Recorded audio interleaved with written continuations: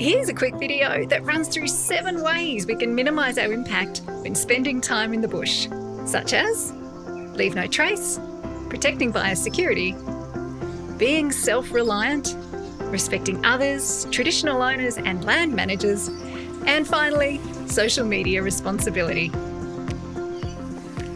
We've all heard about the term leave no trace. Well, that came out of the States in the 90s. But here in Australia, it was the amazing folk at Tasmanian National Parks back in the 80s who came up with our very Aussie term, minimal impact bushwalking. The concepts and the principles are pretty much the same. Let me run through them for you. Number 1 is about leave no trace. So pretty much it is what it says on the box. It's about leaving the campsites and the places that we visit in the bush as though we were never there, kind of like ghosting the bush. Now this is everything from food scraps, toileting, not using soaps or detergents, using maybe a fuel stove instead of a fire, and choosing to camp on durable surfaces. All those things that leave trace and evidence that we were ever somewhere.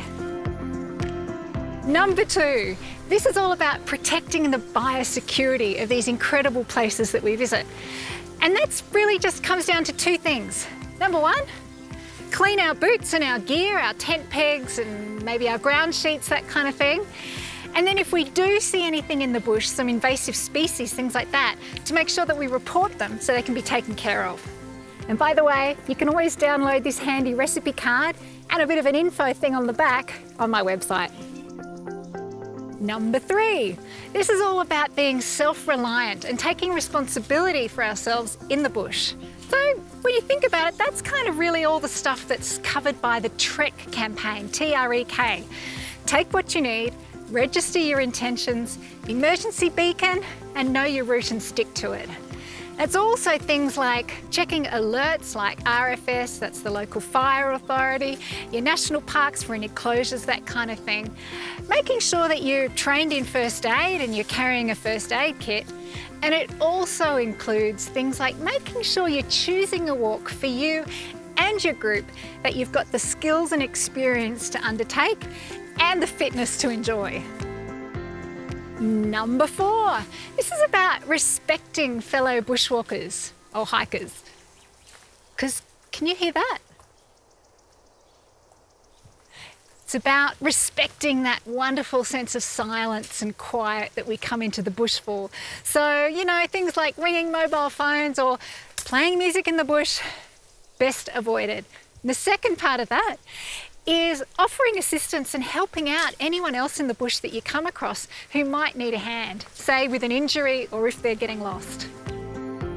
Number 5 is all about acknowledging the traditional owners of the land which we hike, bushwalk, climb, canyon, recreate. Like here, the Gundungurra people of the Blue Mountains. This means things like not camping in caves that might have Aboriginal art, absolutely not touching or disturbing any artefacts that you might come across, and definitely seeking permission if you want to enter an area that's particularly sensitive. And over all of this, in everything we do, showing absolute respect.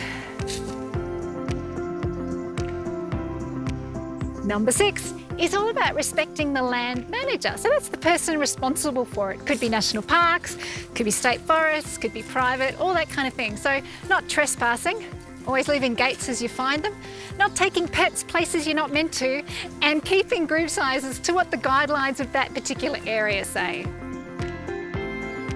And last but not least, number 7, and it's a bit of a new one that's come out in recent years. It's all about social media responsibility. It's about thinking wisely before we hit send or share on Insta and Facey or wherever. Before you share locations, before you share GPX files. Does this particular place, which might have an amazing view with a beautiful selfie, whatever it is, does it have the right infrastructure in place to care for it if a whole lot of people suddenly want to go there? So share responsibly by sending this clip around so that our wild places and adventures are the best they can be for many years to come.